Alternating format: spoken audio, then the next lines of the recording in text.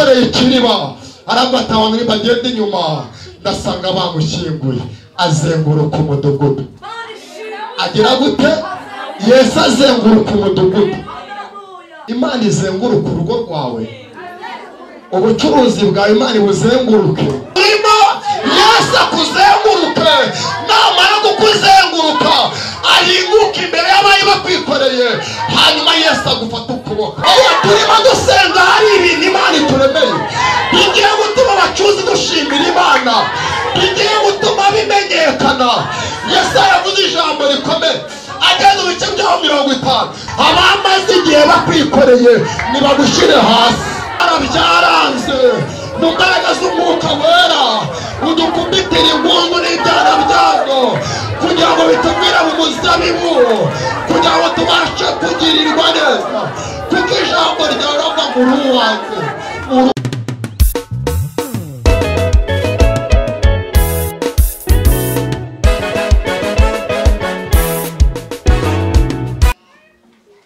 amagambo y'Imana akaba muri mwe rero tujye twasaba icyo dushaka Imana izakiduha uyu mubyeyi Bibiliya tubwiye wabaye umupfakazi akiri umukobwa yari azi Yesu kandi Yesu nawe yari amuzi ariko akamumenya yumva bamuvuga ariko amaso ku maso bari batarahura bashimye Yesu patuzi uyu mukobwa abaho mu buzima bw'uko yumvaga imirimo Yesu akora akumva ko Yesu azura akumva ko Yesu akiza indwara akumva ko Yesu atanga urubyaro akumva ko Yesu ari umugabo ukomeye utandukanye n'abandi bagabo bose yigeze yumva yakumva ibyo Yesu akora akumva rushiho cyane kumukunda hanyuma kubera ko Imana nari urukundo kandi Yesu akaba afite umutima w'urukundo aho uyu mukobwa yabaga ari umutima we n'umutima wa Yesu byarakururanaga ariko Yesu akamenya ko ari umukobwa umukunda kugira cyane ngo amen igihe kiragera uyu mukobwa aza gushaka umugabo ashatse umugabo Yesu amenya ko umukobwa yashatse Yesu ntiyamugenderera ariko akomeza gukunda Yesu uyu mukobwa agiye gushaka ashaka mu muryango mubi ababwira ububi bw'uyu muryango umukobwa yashatsemo agiye gutura atura mu mudugudu mubi umuryango uyu mukobwa yashatsemo yari umuryango ucyanyuka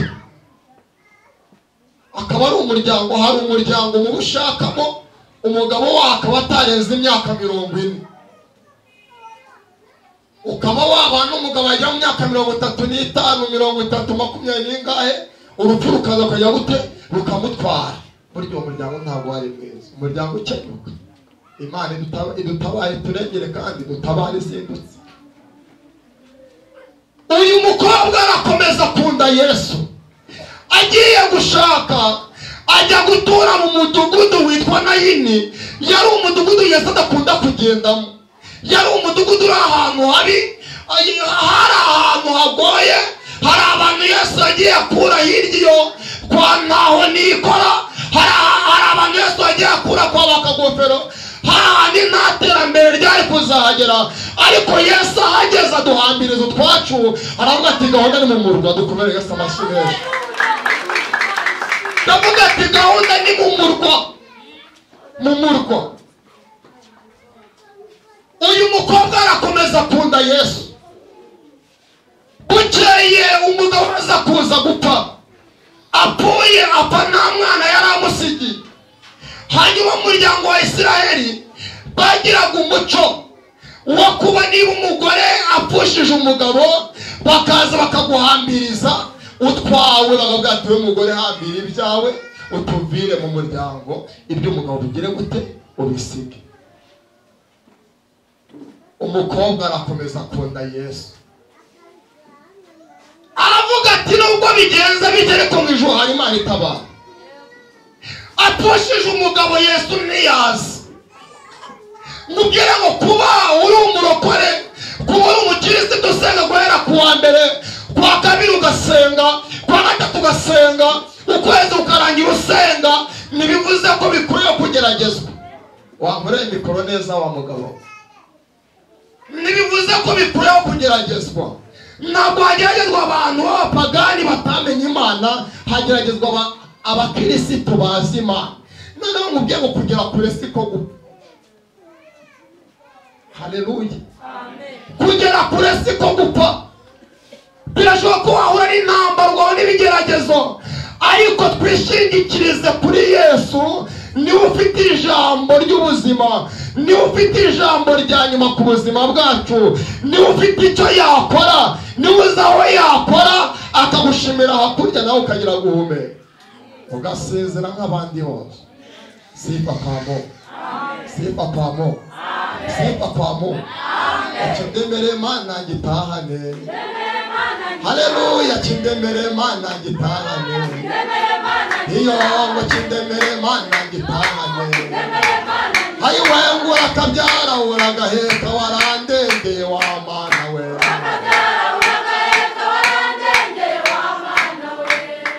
Umugabo amaze gupfa, umugore asigara n'izina ribi ryo kwitwa umupfakazi. Imana gukoreho izina ribi.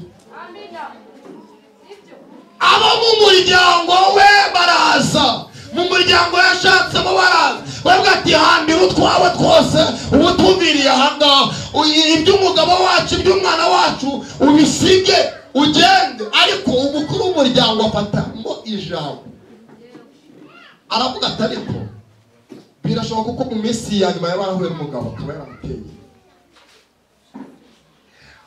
Baramubwira ati rero reka uyu mubyeyi tumwihorere, tumuhereze iminsi 30.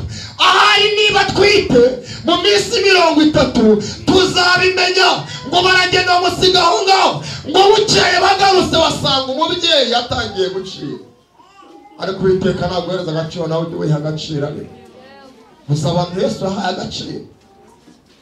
N'aka gasura dufite no kubera Yesu. Ubuzima tubayemo niwe, kuba tubyaye niwe, mu ntambara duhura nazo ntawe uturwanira ni Yesu wabaye mu ruhande rwacu. Ubwo ari Yesu wabivuze rero nta kitazasohora, nta kitazasohora. Kubaha Uwiteka nibwo bwenge, kandi kuva mu byaha niko kuje ijoro. Imana itugire neza. Umubyeyi arakomeza gukunda Yesu. Bagiye kugaruka basanga umubyeyi aratwite.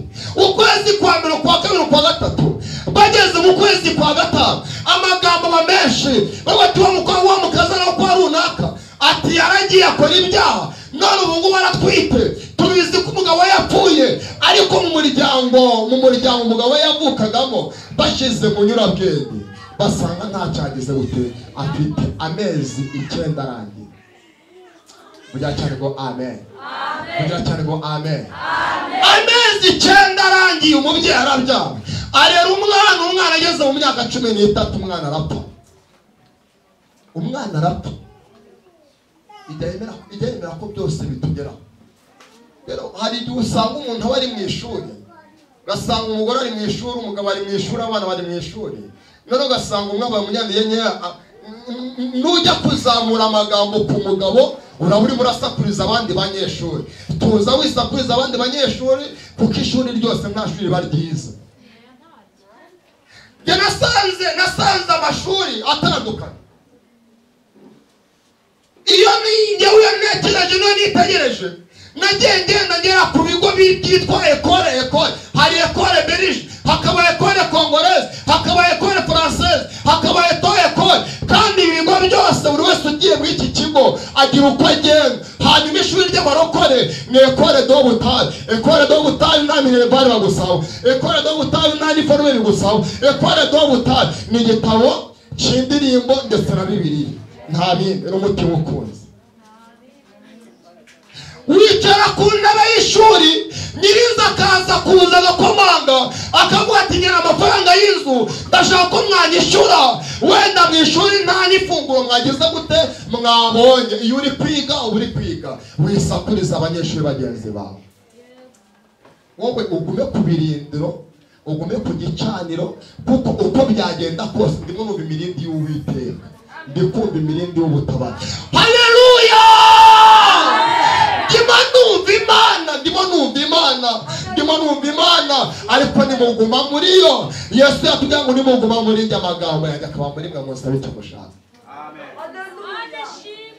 cyose muzagihabwa.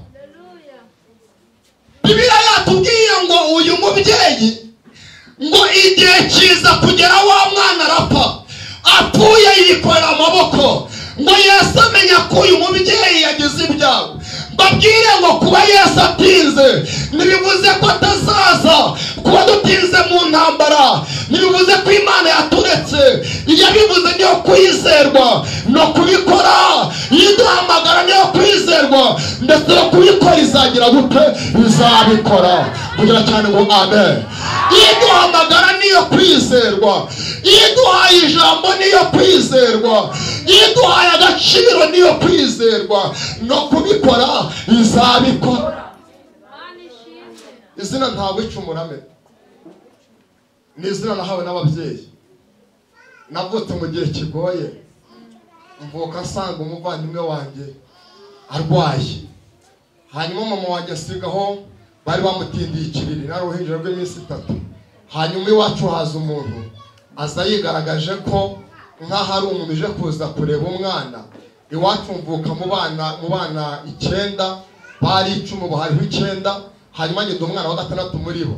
Hanyuma umurozi yinjira mu nzu iwacu, asanga aho nari ndyamye, antera urwara mu mutwe. Dore inkovu ngiye, amaze kuntera urwara mu mutwe nta gikomere cyahise cyagaragara. Mama ngiye kuza asanga ndimo ndarira, n'ubuhamya yampaye n'uyu munsi aracyabusubiramo. Iyo mukumbe ndamusanga bwati mpereza bwa buhamya, kambwira ati byagenze gutya. Ababyeyi baramvuza ndakira. Wakwibaza ngo inkovu yavuye he? Ni ukuvuga ngo aho yakanze amaraso yaragiye mu kimo cy'uko akaviriyemo imbere. Imana yabumbira ahantu hamwe, hazavamo ikintu kimeze nk'ikibyimba.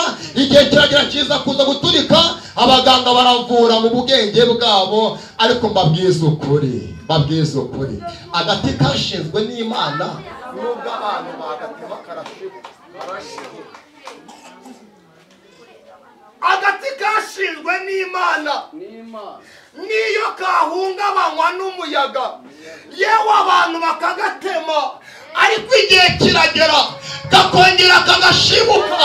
Agati kashinzwe n'Imana nubwo kahungabanywa n'umuyaga, ariko ntikajya kavunika, karamarwa kakigonda. Imana ikakavugaho, kakongera kakazamuka, kakongera kakamanuka. Imana ikavuga ati ndagushyigikiye, nzabana nawe, sinzaguta. Kakongera kakamanuka, umuyaga ukagahuha, ejo bagasanga kabyutse. Impamvu turiho, agati kashinzwe n'Imana ntigahungabanywa n'umuyaga. Mujya cyane ngo haleluya! Imana ishimwe. Agati kashinzwe n'Imana ntigahungabanywa n'umuyaga. Rero abademoni bakagutera ubwoba, mwabwiye ngo urapfuye, urabona ngo ubuzima ni danje, ugiye mu cyaro. Oya, yiduhamagaye niyo kwizerwa. Kuba yagukura mu bukode izagukuramo, kuba yaguha urubyaro irabishoboye, kuba yaguha amafaranga irabishoboye, kuba yaguhindura amateka irabishoboye. Igishoro gikuru kiruta ikindi, kuba uriho nicyo gishoro cy'ubuzima Yesu aba yaguhaye. Wamugiye cyane ngo amen. Wamugiye cyane ngo amen. Wamugiye cyane ngo amen. Wamugiye cyane ngo amen. Abacuzi haleluya! Nababwiye ngo kugera kure siko gupfa. Kujya babwira ngo aho data na mama batari bari, Yesu yaraje arahagarara. Aho data na mama batabaye, Imana yarahabaye irandengera. Aho data na mama bataye nabonye Imana ihaseruka. Yesu yarahabaye. Aho nari ndyamye mama ntiyarahari, data ntiyarahari, abavandimwe bari barimo barakina umupira hirya mu gikari, ariko Yesu araza bamba amahema. Aravuga ngo uyu nguyu azankorera, aravuga ngo uyu nguyu azamvugira, mu mujyi wa Kigali azamvugira, azagwa kugira neza kwanjye. Yo haleluya! Kubuyiho nabyo ubwabo nishimwe rikomeye. Abatungana barapfuye, abanduta barapfuye, abanduta barapfuye. Rero agati kashinzwe n'Imana ntigahungabanywa n'iki n'umuyaga. Kuba ndiho nicyo gishoro gikomeye.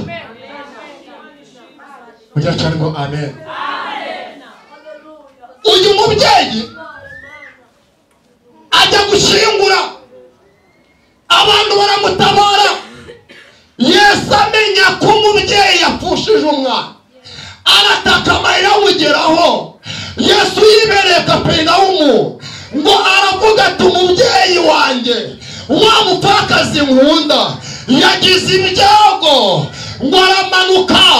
Iyo yatubwiye ngo abigishwa be ngo baramukurikira, abantu benshi ngo baramukurikira, ngo Yesu aramanuka, ngo ageze mu irembo ry'umudugudu witwa Indi, ngo abona bikoreye ikiriba.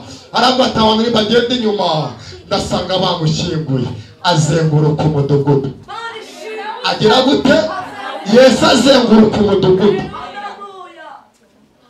Imana izenguruka urugo rwawe, ubucuruzi bwawe Imana ibuzenguruke, urubyaro rwawe Yesu abuzenguruke.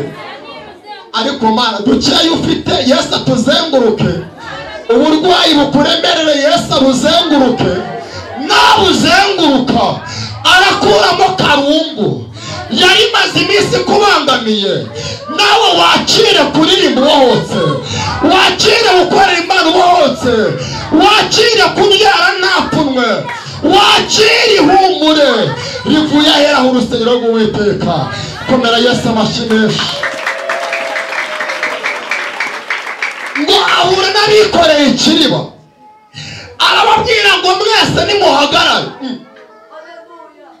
Ngo batangira kurebana, arababwira ngo reka yivuze ngo mwese nimuhagarare. Ngo barongera barebanaho, arababwira ngo ndavuze ngo nimuhagarare. Ngo barahagarara. Ngo Yesu araranganyijemo amaso, ngo yumva wa mutima wa mubyeyi uracyamukurura. Ngo aramwegera, arabwira ngo nubwo bapfushije umwana ariko wirira, nubwo wacuruje ugahomba ariko wirira, nubwo ubucuruzi bwanze ariko wirira. Haleluya! Nubwo byanze ariko wigira gute? Wirira. Yesu aragutabaye. Nubwo nta cyerekezo, Yesu aravuze ngo wirira, wirira, wirira. Hari uko aje kubigenza. Nubwo ubuzima bwo kuba muri Kigali ubona ko byari byanze, Yesu aravuze ngo wirira. Komera Yesu amashyi menshi. Ngo ikiriba baragitura bagishyira hasi. Haleluya! Ngo baragitura bagishyira hasi.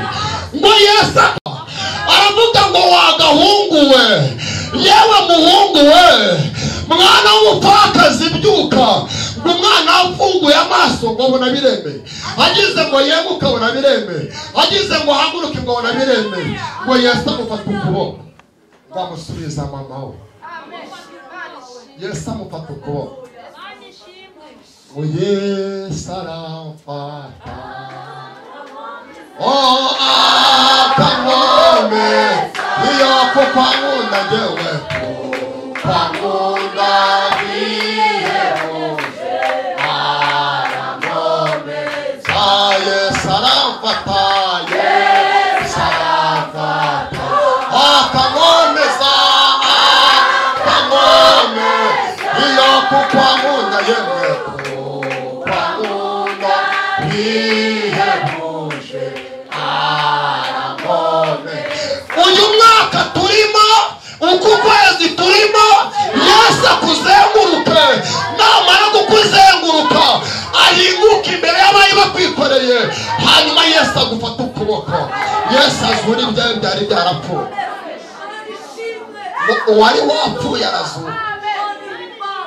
uwari wapfuye arazuka.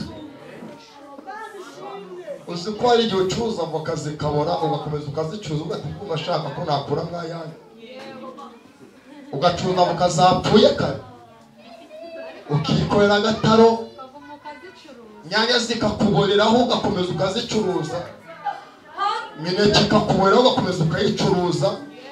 Ariko nawe ntubikora ushaka kwambura, ahubwo ubikora kubera iminsi wibereyemo. Ariko Bibiliya Yobu yavuze ijambo rikomeye, yavuze ngo Imana izi inzira anyuramo. Aravuga ngo nimara kungerageza, aravuga ngo izasohora mu ruganda ngo meze nk'izahabu nziza, uruganda rwo gutunganyirizwamo, tunyuzwamo n'iminsi n'ibihe, Imana ikemera ko turunyuramo, igihe kizagera udukuremo. Ntabwo nkwiye kujya nibaza uko ejo zabamenya bukayo kwihora imenye ibyo byose uko iyo wifite yemwe ifite umutima w'urukundo kuko igihugu gishimiriye umunezero n'umubabaro byose bizanira amahoro. Umunezero n'umubabaro byose bizanira amahoro. Imana ishimwe. Uyu mubyeyi Yesu amwitegereje amenye ko afite agahinda, aramubwira ngo nubwo byari byagucanze ariko wirira, wirira, wirira. Nubwo abana barwaye wirira, nubwo imyambaro yagushiriyeho wirira, nubwo ubukonje byanze wirira, nubwo ubuzima bwakunaniye wirira. Yesu aravuze ngo aje kugutabara. Reka dukomere Yesu amashyi. Dukomere Yesu amashyi menshi cyane. Dukomere Yesu amashyi menshi cyane.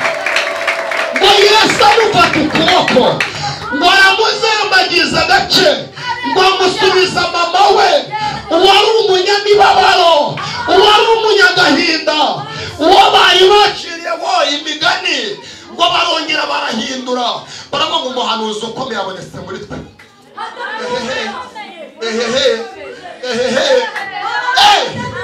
Baravuga ngo umuhanuzi ukomeye ngo abonetse muri twe. Bibiliya iravuga ngo bahimbaza Imana, ngo bashima Imana, ngo kubera ko umuhanuzi ukomeye abonetse muri bo. Hari umunsi Imana, hari ibintu Imana ije kurema bigatuma abacuzi dushimira Imana. Ariko babyumvise haleluya. Iyo turimo dusenga hari ibintu Imana ituremeye bigiye gutuma abacuzi dushimira Imana, bigiye gutuma bimenyekana. Yesu yavuze ijambo rikomeye ageze mu bice byaho 50 umurongo wa 7 yaravuze ngo kuko umwami Imana izantabara. Aravuga ngo nicyo gituma ntamwara, nicyo gituma ntamwara, nicyo gituma ntamwara.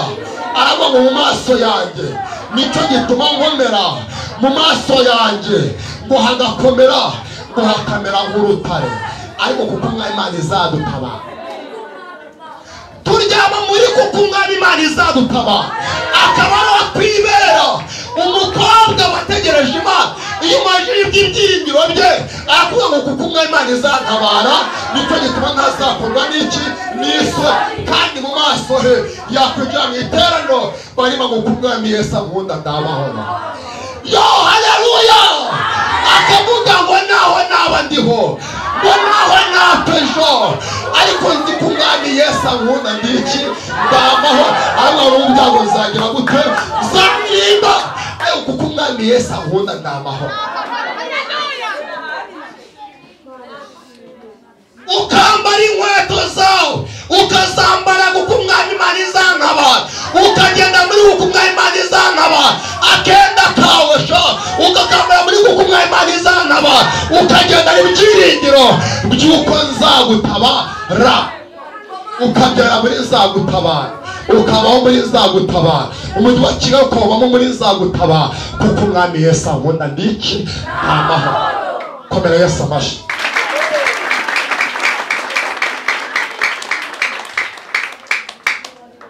umubyeyi arongera aranezerwa. Abari bikoreye ikiriba Yesu avuga ngo nibahagarare. Reka nkubwire uyu munsi wa none abari barakwikoreye Yesu akoresheje itegeko aravuze ngo bagushyire hasi. Aravuze ngo bagushyire hasi.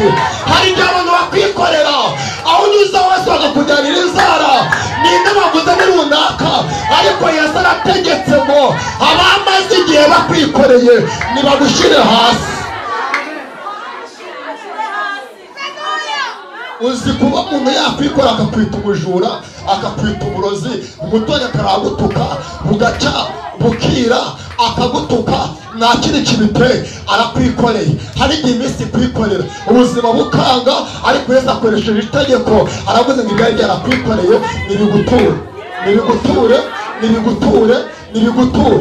Turayavuze ngo ababibonye ngo bose ngo bahinda umushyitsi, ngo bahimbaza Imana, ngo baravuga ngo umuhanuzi ukomeye abonetse muri twe. Ubundi barakwitiranya, abantu barakumvise ko ntibari batubona, hari umunsi bazatubona nayo. Batwumvise ku makuru, batwumva amatangazo, ariko igihe kiraje kandi kirasohoye, bagiye kutubona nayo. Njya kurambagiza madamu wanjye kambivuge n'abari mu iterano nta kibazo. Yarambwiye ati ngereye ko narambwiye ati ndumashaka kujya kureba ababyeyi bawe. Arambwira ati nta kibazo, muganga kwa mabukwe ndababwira ati nzaza. Noneho Imana yica mu mutwe kubera Kristo nari mfite n'ubuzima nari nibereyemo, sinigeze ntekereza ko urwo rugendo ruza gukina amatike. Noneho ubuzima nari ndimo bwari danje. Hari ahantu tura, hari ubuzima wiberamo ukabaho mu buzima bwa danje agatara kaka umutuku. Nari ncumbitse mu rugo rw'abandi, sinagiragaho nta ncumbikiwe n'umuntu, nta kazi ngira, ariko nanyerera gato nkavuga ati ariko mfite ubukwe, mfite umukobwa agize gute wanyemerera urukundo. Abakobwa narambagije ngo umujyi bakambwira ati reka reka ntitwakwemera. Noneho dusigaye twambara amabaze bikadukwira, twakwambara congo bikemera. Ibi byose ni imirimo ya Yesu, abari baranyikoreye barantuye. Yo haleluya, amen. Noneho Imana inyica mu mutwe, nyishe mu mutwe, sinigeze ntekereza ko nzakuza gukenera amatike muri urwo rugendo. Manuka n'ibikote n'ibicongo natiriye. Noneho ngeze Nyabugogo arambwira ati ariko se ati none tugiye gutega. Mbona akatishije itike turagenda. Tugezeyo arambwira ati rero taha. Noneho ntekereza uburyo ndibuze gutaha nta tike. Ahubwo ati se nihagarareho, ninihagararaho se ndaza kugaruka kwa data uko barampa icumbi. Ese ko basezeye umukwe barabona agarutse bigende bite? Arambwira ati se ndavuga ati nta matike mfite. Ese waje nta tike ufite ujya he? Ibitekerezo bya byabona gukanguka, njya natuka ko nta mafaranga ngize gute mfite. Imana dutabare zindutse. Umugabo witwa Meshaki na Saduraka na Abednego bari abahungu b'abanyagano, bari barakuye Yerusalemu babajyana i Babuloni, ariko Nebukadinezari arashyira hari igishushanyo aravuga ngo mwabana mwe, umuntu utaza kuza kwemera kubarira igishushanyo cyanjye uwo muntu ajugunywe mu itanura baryegegeze karindwi. Abahungu bahagara mu ijambo bavuga ngo kuko Imana izantabara. Baravuga ati Nebukadinezari naho itadukiza, ariko mwavuge cyane ngo amen. Baravuga ngo naho Imana itadukiza, naho itadukura mu ntambara, naho itadukura mu menyo ya rubanda ashinyitse, baravuga ngo twe ntabwo dushobora kujya kubarira igishushanyo cyawe wabaje. Icyo gishushanyo cyawe kizaho ntituzakiramya. Aravuga ngo none itegeko ndaritanze, niba bajugunye mu itanura ry'umuriro. Bibiliya avuga ngo barababoha, ngo bajugunye mu itanura ry'umuriro, bibwira ko ariho bagiye kujya gupfira. Ariko ngo bageze mu itanura ry'umuriro, ikintu Yesu yabanje gukora yabohoye amaboko yabo. Uyu munsi wo kwa gatandatu iyi tariki ya 29 Imana ibohora umutima wawe mu izina rya Yesu, ndabyatuye mu izina rya Yesu. Uyu munsi wo kwa gatandatu umwaka w'2023 ukwezi kwaho kwa kane itariki 29 Imana y'amahoro iguhe kubohoka mu mutima ukora Imana ubohotse. Ariko ngo bageze mu itanura ngo buzure ibihimbano by'umwuka ngo batangira ngo kuririmba bageze gute ngo babohotse mu kibazo Yesu agutabara. Narivuze ngo kibazo Yesu agutabara, mu ntambara Yesu agutabara, ariko ugire guhamenya uvuge ngo ngende umukristo kandi nzahora ngiye. Yo haleluya! Ariko kubera ko umwami Imana izadutabara, ibyo nibyo bituma tutagaragaza ipfunwe mu banyamahanga, tukavuga ngo Uwiteka azagira gute, azabyikorera. Bibiliya iravuga ngo umusatsi wabo ngo ntiwigeze uva ku mutwe, imyenda bari bambaye ngo ntiyigeze ishya, ngo ahubwo ngo nta n'umwotsi ngo wigeze uhanukaho. Reka nkubwire, Imana igutabare nta mwotsi ukunutseho. Mwa bakobwa ngo Imana ibakure mu bukobwa nta mwotsi ugize gute ubanutseho. Imana igukure mu bukobwa nta myotsi igize gute ikunutseho. Umuntu wanutsweho n'imyotsi iyo ageze aho bari gusabana ngo ati nanjye ndabyemera, babwira ati jotema ati yego, uzansura ati yego, yagera akavuga ati kwanga imyenda ati yego, yajya kuba ati ryama ati yego, isoni zakurisha umwanda. Ariko Imana igutabare nta myotsi itunutseho. Haleluya! Ubwo navuga ati nta tike mfite, ampereza tike, ariko nanjye ntavuga ati ariko Mana warampamije. Ibitotsi ibitekerezo byanjye ugenda ubisinzirize pe, sintekereze ko naza kuza kubona amatike, kujya kuvuga ko mukunda. Noneho navuga ati inkweto nambaye nayitiriye, ikote naritiriye, imyenda nambaye nabitiriye, wihangane. Kubera iki? Atazambaza ngo ya myenda twahuraga wambaye wari wayishize he? Hari icyo nari mfite se uretse Yesu wanyiciye umwaku akawusinziriza guhera, nari kuzashaka umugore ko abacuzi ndabashimye mwambaye impano y'umuceri, ari mesi ndi kurya umuceri. Yo haleluya! Ni Yesu ubikora, ni Yesu ubikora. Yobu yavuze ijambo rikomeye ageze mu bice byaho icyo umurongo wa 5, yaravuze ngo icyakora Imana ijya yimura imisozi ngo itabimenye, ngo yamara kuyimura bikabika uburakari bwayo bwinshi, imisozi n'udusozi byari biri imbere yawe Yesu agenda turundarunde, narangiza bijugunye kure mu kidaturwa ukore Imana ubohotse. Umusozi imbere yawe sinawumenya, ariko Yesu areba imisozi imbere yawe narangiza yitumbure itabimenye. Ngeze ku musozi,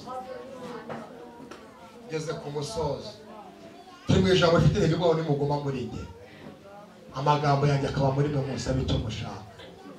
Abacuzi dusabwe kuba muri Yesu, tukambarira muri Yesu, tukagendera muri Yesu. Ibyo tuvuze tukavuga ibishimwa n'Imana.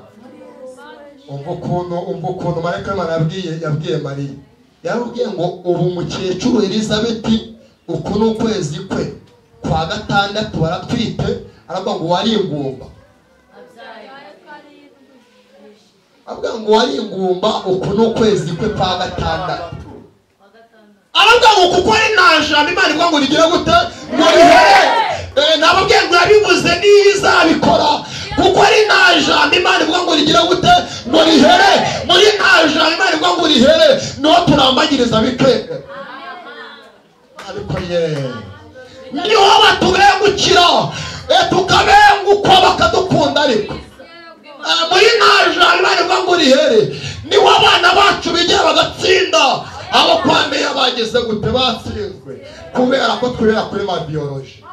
Kuvuga ngo Yesu azadutabara, ukavuga ati Uwiteka we kuvuga tuzantabara, ukubwira ati nanjye ngurinze amenyo y'abasetsi, aho niho twaboneye Imana. Yo haleluya! Iyo turi imbere y'Imana ivugana natwe, ikadutetesha, ikatuguyaguya, ikavuga ngo nzabahereza umugisha. Abantu baradutaye, aho badutaye bibwira ko tugiye gupira, Yesu akadusangayo akadukuza amaboko ye bageze gute akomeye, akavuga ngo nubwo bwose turi mu buzima bugoye ariko wirira. Dusenge. Ijambo twasomye muri Matayo igice cyaho cya 10 umurongo waho wa 38, ijambo ryatubwiye ngo iki? Ijambo ryatubwiye ngo kandi utikorera umusaraba we ngo ankurikire ntakwiriye kuba uwanjye. Umusaraba ntabwo ari igiti gusa kuko abantu babitekereza. Hoya wavukira muri ryawe ukakubera umusaraba kandi bigakunda. Wagira uburwayi bugakubera umusaraba kandi Imana ikemera ko bikugeraho. Ibyaha byakwizingazingiraho bikakwigiraho karande bikakubera umusaraba, ariko ikora umusaraba wawe ukurikire Yesu, wiza kuza kuwucamo, intambara zawe zikorere, ibibazo byawe byikorere, kuko umusaraba wawe ufite njyewe sinabasha kuwikora ngo bizakunde. Umusaraba wawe sinawushobora, uwanjye ntiwawushobora. Ikora umusaraba wawe ukurikire Yesu. Utikora umusaraba wawe ngo ankurikire uwo si uwande, si uwa Yesu. Birakwiriye ngo biradusaba kwizera tudashidikanya, ukavuga ngo nubwo mfite umusaraba ariko ndasaba kuwukomeza mpaka ngeze imbere ya Kristo, akaba ariwe wanturira umusaraba, akaba ariwe wanturira umutwaro. Nigeze mbona abantu bari batwaye igiti kuri stati y'umuntu, kabivuga gutyo sinzi, ariko ndumva ari kuri stati. Bari batwaye igiti ariko umwe inyuma undi imbere, abandi bari hagati. Noneho hagati muri bo hari harimo bagenda binanganika kuri cya giti. Noneho ngiye kubona mbona umwe avuye hasi ajya hejuru ya cya giti, akagendera hejuru y'abandi. Bikoreye igiti nawe baramwikorera. Aba ni abantu bavunisha abandi umurimo. Imana itubabariye kujya tubangamira abandi tukavunisha abandi iki? Umurimo. Noneho uyu musaraba Yesu atubwira, Yesu yabyaye abigishwa, aravuga umuntu utazikora umusaraba we ngo ankurikire, uwo ngo ntabwo ari uwanjye. Umusaraba wawe ukomeze, umusaraba wawe rwana nawo, hari aho uzagera. Ntuwucemo kabiri, hari aho uzagera. Uyu musaraba ukawurambika, ukawambukiraho, abandi basigaye hakurya, wowe ukambuka ukagera hakurya, abandi basigaye hakurya. Uyu musaraba uzawambukiraho, hari igihe kizagera ukabusaba ko uwambukiraho. Reka dusenge. Nimuguma muri ndi, biragusaba kuba mu Mana, ukaguma muri yo, udasakurije abandi banyeshuri, kuba urushye uremerewe. Si bivuze ko Yesu atazaza, azaza.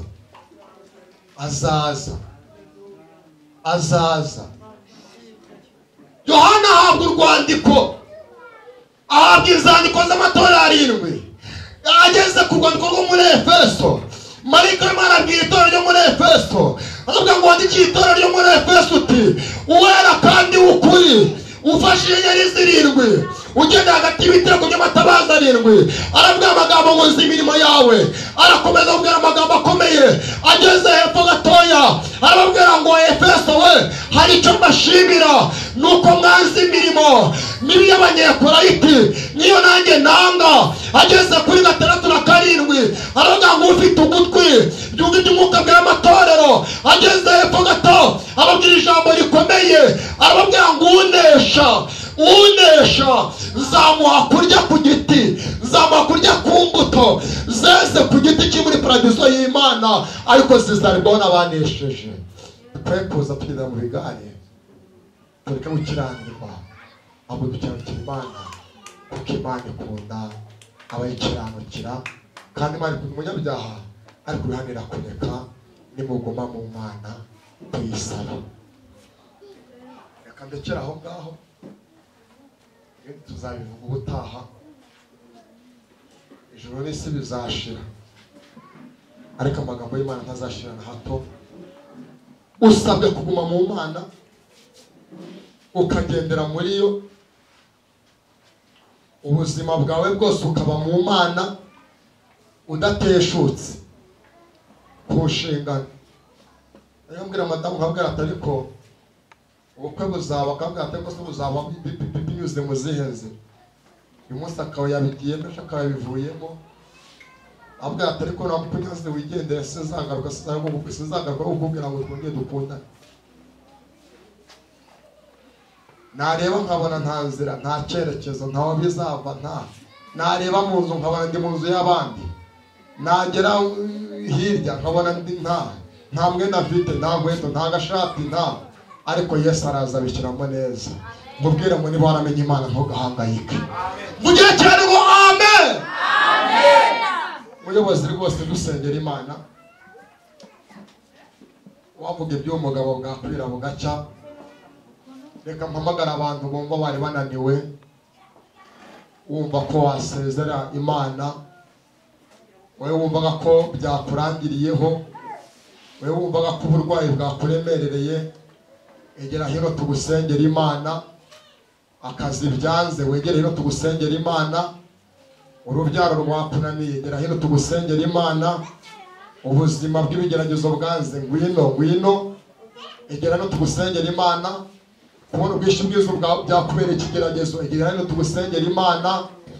Umaze igihe kinini wumva umeze nk'umuntu uri mu gihirahiro utazi yumva n'iyo ujya, bitewe n'ubuzima buraguha ukakujyana hirya hajya ukakugarura hino hano, ariko egera hino tugusengera Imana. Tubwire Yesu ngo agukomereze amaboko akurindire mu buntu bwe. Amen. Ijambo ryatubwiye ngo Uwiteka we udufatire ingunzu n'ibyana byazo bigiye kuza kutwononera inzabibu kubera ko zirabije. Yesu agira ibyo adufatira muri aya masaha tugiye gusenga. Agira ibyo adufatira, agufatira ingunzu n'ibyana byazo biza kuza kutwononera ubugingo, ibiza kuza kutwononera ubuzima, ibiza kutwononera akazi, ibiza kutwononera imibiri, ibiza kutwononera akazi, ibitwononeye imyambaro, ibitwononeye aho twakoraga barahafunze, ibyo ni ibyakononeye. Ariko Imana dufatira ingunzu n'ibyana byazo. Uyu munsi twaje gusenga Imana igira ibyo idufatira, hanyuma nimara kuyifatira imatemiri itunyagire. Egera rero dusenge. Umaze iminsi ubona n'intambara zitandukanye, uri mu mutima wawe watentebutse, urumva urushye, urumva uremerewe. Egera rero dusenge.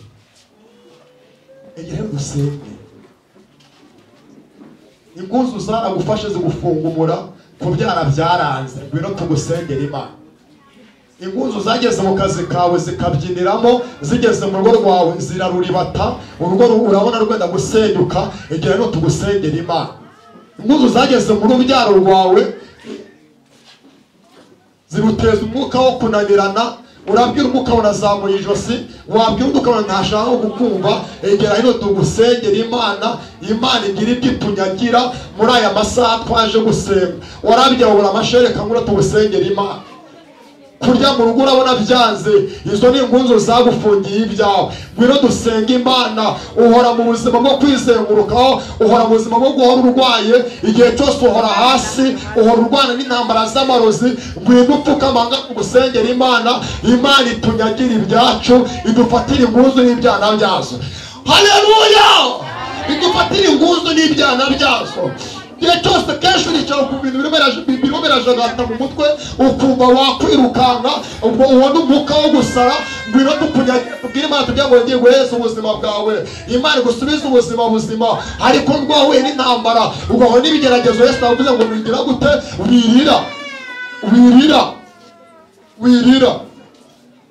Wirira. Si gushaka mu muryango mubi, ugahora wicuza ugati ni iki cyatumye njya gushaka. Reba kuba washaka umuryango mubi, uwe n'umugabo nawe wakubereye mubi, mu buzima bukubereye danje, ukavuga ati ese ndimo ndavahe ndajya hehe? Izo ni ingunzu zakuribatiye ibyawe. Ngwino dusenga Imana, ngwino twinginga Imana, duhendahenda Imana. Nawe wicara ukumva mu kiziba kitarimo haraka umuriro, ngwino dukureho uwo mwuka w'ibibyimba. Ngwino dusenge, twinginga Imana, duhendahenda Imana. Wari umunyempano, wari umuhanuzi, wari umuvugabutumwa, wari umuririmbyi, imana zawe zarasinziriye, ingunzu n'ibyana byazo byarakugendereye, imana yawe yarazimye. Ariko twinginga Imana, twibwire ngo nitunyagire ingunzu n'ibyana byazo irukane ibikure mu nzabibu zacu kuko zigeze gute zirarabishe. Byatubuza umugisha ni byinshi, byakubuza umugisha ni byinshi, ibyakubuza umugisha ni byinshi. Nawe urwaye ibere ngwino tugusengera Imana. Nawe wicara ukumva umeze nk'umuntu bateye isongo mu bitugu, ngwino tugusengera Imana. Niko umuntu ufite icyifuzo wese ahaguruke tugusengere kugira ngo dukomeze.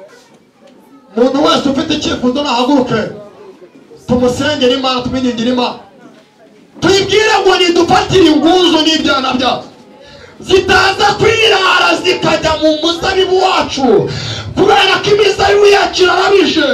Iyo Satani amaze kumenya imbere yawe ko ari heza, akora uburyo bwose bushoboka ko yagukura mu byizerwa, kugira ngo wa mugisha nujya kuza uzagusange mu kabare birangire korode wagutegereje Imana ari ubifashe. Twinginge Yesu, zamura ikiganza cyawe cy'iburyo, twinginge Yesu. Mana mu izina rya Yesu, uri data wa twese mwiza, uri Imana ikomeye, uri inshuti yacu, uri data wa twese, kandi ntawera nkawe. Uri ibyiringiro bizima, uri agaciro k'amakuba, ubereye mwiza wo gutegereje bose.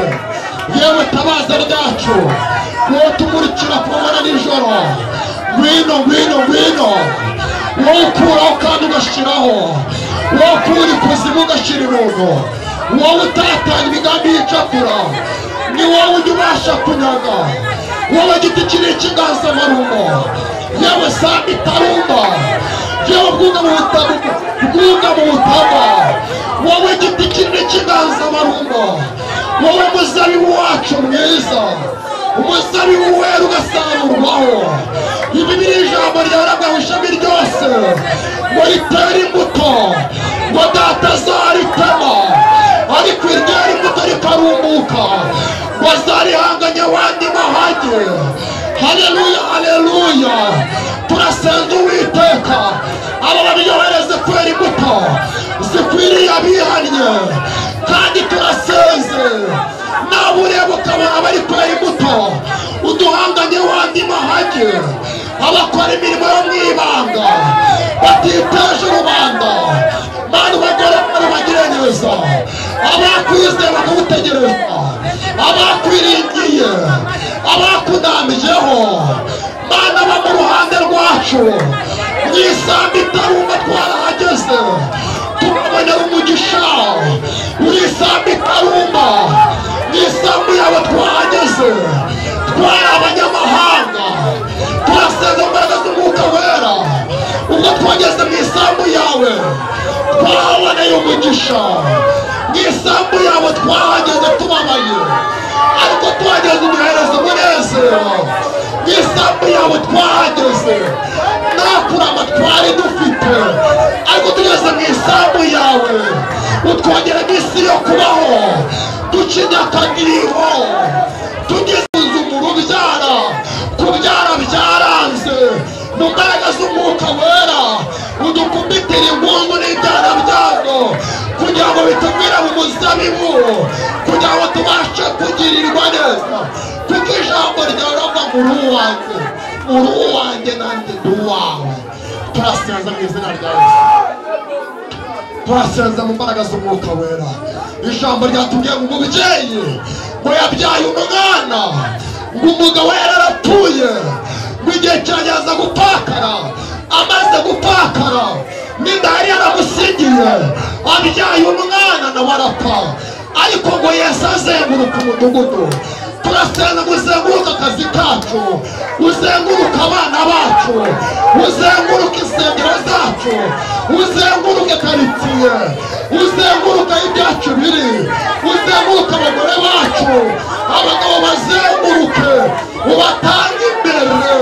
Winjira mu mudugudu witwa Nayini, umudugudu ntuyemo, winjira muri Kimisagara, winjira muri Remera, winjira mu mujyi wa Kigali, winjira mu Gitega, winjira mu ntara. Turahamagara imbaraga z'Imana, imbaraga z'Imana zibohora. Ndahamagara imbaraga z'Imana Uwiteka nyir'ibihe abari baratwikoreye Mana koresha itegeko nibaduture mu izina rya Yesu ibyari byaratwikoreye tumaze igihe kinini bitugenza ariko ndasenze mu izina rya Yesu ibyari byaratwikoreye nibiduture dukoreye Imana tubohotse utunyanyire inguzo udukubitere inguzo udukubitere inguzo urubyaro kubita inguzo ugere kwa perezida ukubita inguzo ugere kwa Manuel ukubita inguzo ubwo ugere kwa Tereza ukubita inguzo ugere kwa Mama Kendi ukubita inguzo ugere kwa Tereza ukubita inguzo ugere kwa Manuel ukubita inguzo kwa Mama Manuel ukubita inguzo iwanyu ukubita inguzo mu izina rya Yesu ibyana byazo bose mubibabarire ibyana byazo mubibabarire mu murimo w'Imana kubita inguzo katika jina la Yesu kwa Muhoza kubita inguzo kwa Korodiro kubita inguzo kwa Elisa kubita inguzo kwa Eli kubita inguzo mu miryango yacu kubita inguzo ndetse ibyana byazo mubibabarire kubera ko turabona ejo hacu ari heza twahinze imizabibu imbere tugenda gusarura kandi imizabibu yacu yamaze kurabya turasenga buri kubitira inguzo n'ibyana byazo twirukanye ibihombo bitandukanye ndasenga mu izina rya Yesu kanseri nigende iyi diyabete ndayirukanye iyi hepatite ndayirukanye uyu mutima ndawirukanye iyi sida ndayirukanye iyi malariya ndayirukanye